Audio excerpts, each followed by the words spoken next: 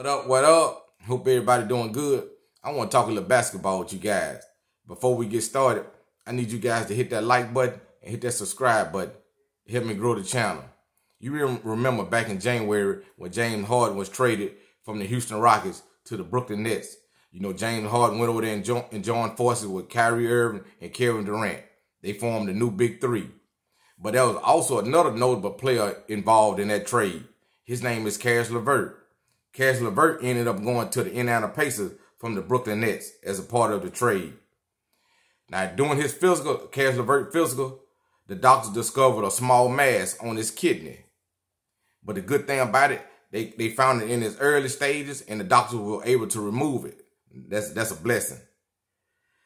You know, he been rehabbing, he been working out, he been recovering, and he ain't worked his way back, and his rehabbing is finished. He will be able to join the Indiana Pacers tomorrow when they play the Phoenix Suns. That's big, man. Anytime you can hear somebody make it through something like that and bounce back, it's always good to hear.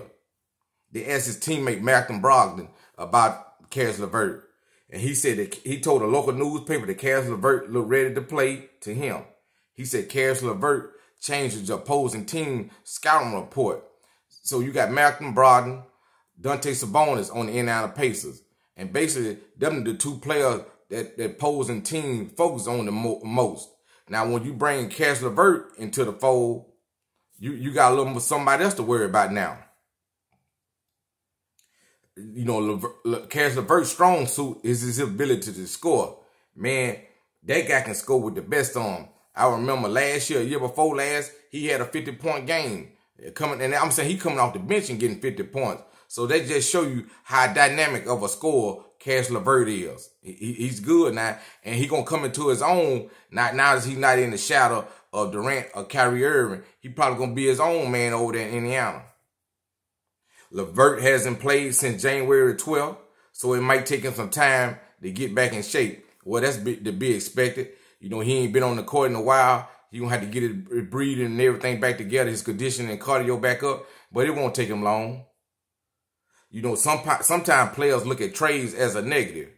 You know, you've been with a team 2 or 3, 4 years. You done bought a house. Your kids in school. You feel comfortable in that area. And now somebody telling you you got to move from that area and move to another area. You don't like that. But, man, for Caris Lavert, this trade was a blessing in disguise. You know, they was able to find out he had that small mass on his kidney and were able to remove it. So I don't think he's pretty much mad at this trade. But I want to hear what you guys think about Caris Lavert and come in and tell me what you think. Also, hit that like button and hit that subscribe button. Help me grow the channel. And I appreciate you and thank you.